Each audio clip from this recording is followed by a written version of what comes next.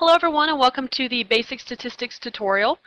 In this tutorial we'll be going over the calculations one must do to obtain the different measures of central tendency and variance. In this tutorial we'll be using a specific example I have created for this tutorial, and we can see that at the top of the screen, which focuses on math test scores. The data set for this tutorial is listed right here, so you can see all of them listed. And we will be using this data set in order to do all of these calculations here at the bottom of the page. I have already ordered these from lowest to highest to make it a little bit quicker when we go through picking out the median and looking at for the mode and calculating range, so on and so forth. So for our purposes, we will be using this listing right here in order to do these calculations. Now, one of the first things that we typically want to report about a data set is the mean or the average. This is probably one of the easier things to calculate, especially in comparison to the variance or standard deviation, especially when you're doing this by hand, is to, of course, sum up all of the data points that we have. So what we will be doing is taking all of our data here, adding all of these together.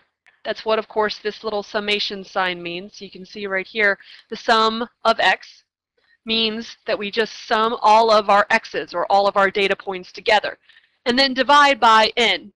N, of course, here on the bottom represents our number of data points that we have. In this case, we have 19. So I'm going to write this up here at the top of the page so we know it for future reference. Okay. Now, to calculate our average, then, we will just need to, of course, know what the sum of all of these x's ends up being, which I've already calculated for us. And the sum of all of these numbers is 1503, so 1,503. So we will end up putting that on the top of our equation here. And then on the bottom, we will put our n, which, as I calculated up here, is 19. So we have 1503 divided by 19. And once we, of course, divide 19 into 1503, we get the average of 79.11. Now, of course, most of the time we want to round to 2 decimal places, so that's why we only have 2 decimal places here. So the mean is 79.11. The next measure of central tendency we want to calculate or to determine would be our median. Our median is the center point in our data set, so it's the very center of all of the points that we have. And in our data set, we can calculate this by looking, of course, at the number of items we have in our data set. In this case, of course, we had 19 that we've already listed up here at the top. So our n is 19, which is an odd number. The fact that it is an odd number tells us that we actually have the center point as a data set in our data set, versus having to actually calculate between 2 different points, which is what would happen if our n was 18, for example. We would actually have to calculate the difference between the 2 middle points to determine the actual midpoint. So in this case, n being 19, it's odd, so that means what we need to do is find out where the center data point is. 19, that means that we would have 8 points on each side, or I'm sorry, 9 points on each side, 18 total, which would make the one in the middle our 19th.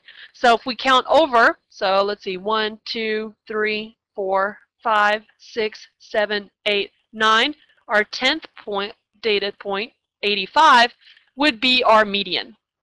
So our median is 85.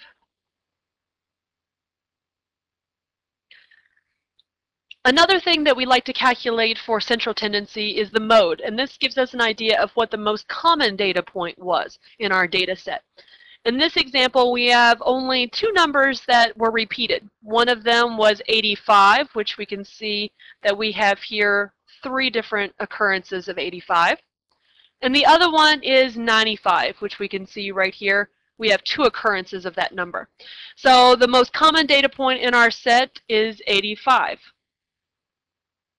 And these 3 numbers make up the different measures of central tendency we tend to report. So our mean was 79.11, our median was 85, and our mode was 85 as well.